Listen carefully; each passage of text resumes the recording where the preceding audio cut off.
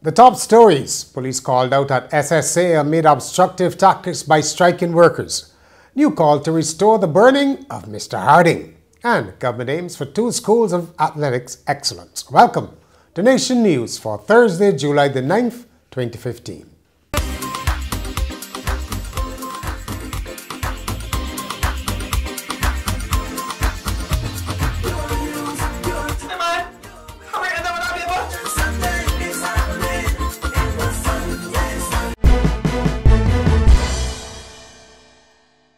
Police were called out to the headquarters of the Sanitation Service Authority after striking workers tried to prevent trucks from the NCC from being filled up there with petrol. The workers were apparently unhappy that the trucks might be used to collect the garbage that is piling up around the country. Shop steward Hugh Smith told Nation News that he told the truck drivers that no work could be done, but the agency's acting general manager Rosalind Knight gave instructions to open the gate. Mr. Smith said that within minutes, several police vehicles had turned up. This led workers to summon the president of the NUPW, Akani McDowell, who met them.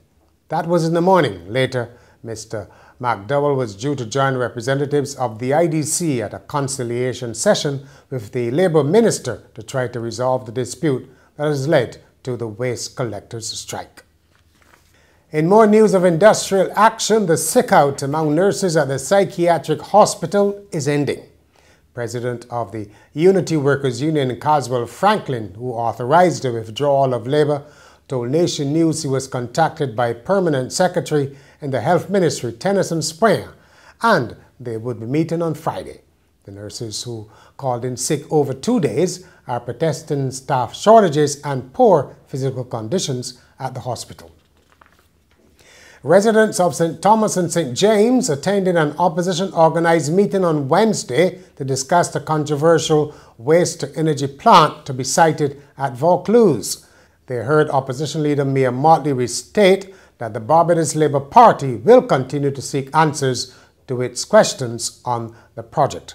Last month, Environment Minister Dennis Lowe told the House of Assembly that the plant would bring an end to landfills.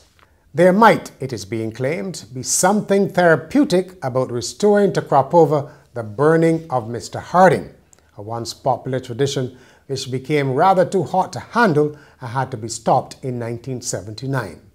When the NCF held a news conference to unveil its best sponsors, Johnny Chuda, a senior spokesman for one of those sponsors, McInerney Quality Inc., said the burning of the effigy and a hated symbol of hard times would help to give Barbadians relief from the problems they are facing. Perhaps out of respect, the NCF has agreed to consider the suggestion. Acting CEO Wayne Webster said the practice was stopped because many people could not identify with the burning ceremony. The throwing of stones at Mr. Harding also became an issue.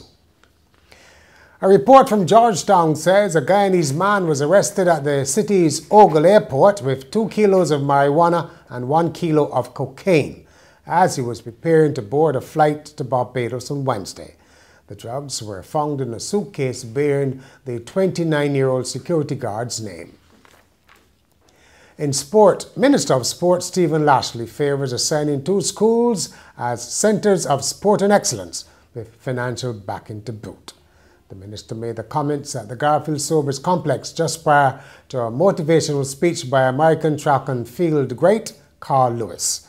Mr. Lashley told the audience that it is time to identify 2 schools and have them recognized as schools of athletics fame. He said Spring Memorial, the unending queens of girls' sports, must be one of the schools, and they should be adequately funded to provide an outlet for aspiring athletes. And finally, a man using a selfie stick to film himself during the visit of Pope Francis to Ecuador captured a team of pickpockets who targeted him on video. Diego Maino, who posted his video to YouTube, was shooting video with a camera attached to a selfie stick on Tuesday while walking through the crowd gathered to hear the pontiff celebrate Mass, when a man wearing a leather jacket and 2 female accomplices started following him. Mr. Maino, apparently unaware of his pursuers, continued to film and smile at the cameras as the trio caught up to him and the man slipped a hand into his pocket and stole his cell phone. Minor wrote in the video's description, he's hoping members of the public will be able to help police identify the 3 suspects. Let's hope they do.